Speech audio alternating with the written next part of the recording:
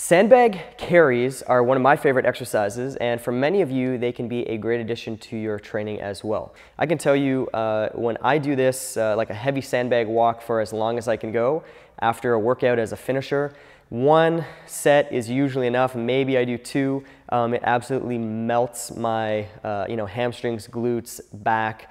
Everything is involved there. So it's a really, really good exercise, and I've found as I've gotten stronger at that, it has had a nice carryover to other exercises in terms of feeling like my back is stronger on deadlifts, doing other things that are maybe a little more functional, like just carrying heavy backpacks and stuff on a canoe trip, all that kind of stuff. So anyways, long and the short, all to say, tremendous exercise. Here's how you do it.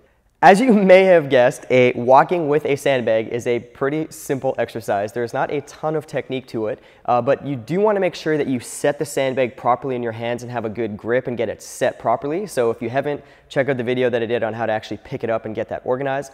Then the other thing that you really want to focus on is keeping a little bit of a bend in the knee and keeping the hips super active. So what I mean by that is as you're walking with the sandbag, as you take a step and you're momentarily balancing just on one leg, the tendency, if your hips are a bit weak or not active, is to have the hips tip or drop, right? And then when I balance on this other leg, I have this sort of little shimmy or little instability.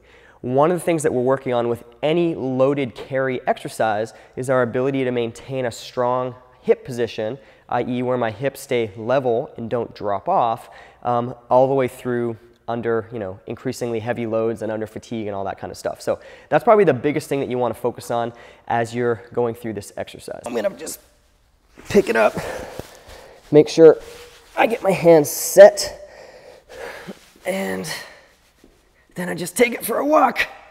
See you later. So as I'm walking, you can see my knees are a little bent. I'm a little bit leaned back to balance the sandbag. And that's going to put appropriate kind of stress on my hamstrings, glutes, and the muscles that are holding me up. From the back, again, I want to make sure my hips stay level and don't kind of drop out.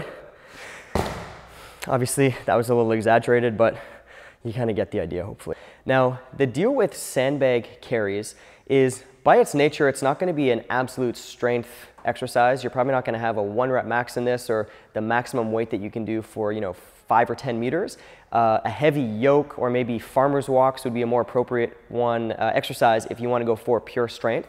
So typically with the sandbag, you're going to be doing distances that take anywhere from 30 seconds to maybe even 2 minutes to complete. You're really more working on muscle and postural endurance of all the muscles in your sort of core, back, and posterior chain.